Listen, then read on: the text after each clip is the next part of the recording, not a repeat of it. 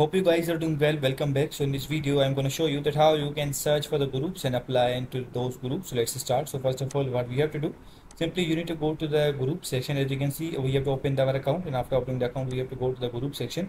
And in the group section, as you can see, now you will get options like this. And in the right corner, as you can see, has the option for the groups. So now you have to choose that which type of group you want. For example, I want the group for the cars and the motorcycle or the foodies. For I'm going to click on the foodies.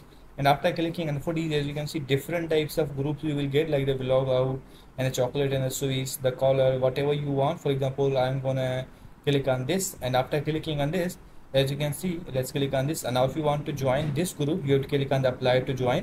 And after clicking on apply to join, as you can see, how would you describe your diet? So firstly, what we need to do, simply we have to provide these all details here.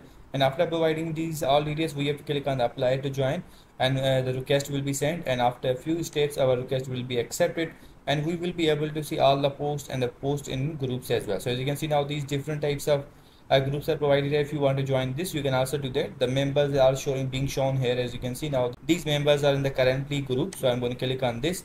If you want to join this, you have to click on the apply to join. In the same way, you have to answer these questions, and after answering these questions, the request will be sent. So in this way, you can search groups and then apply them for joining. I hope you guys understand this video, that how you can find groups and apply them.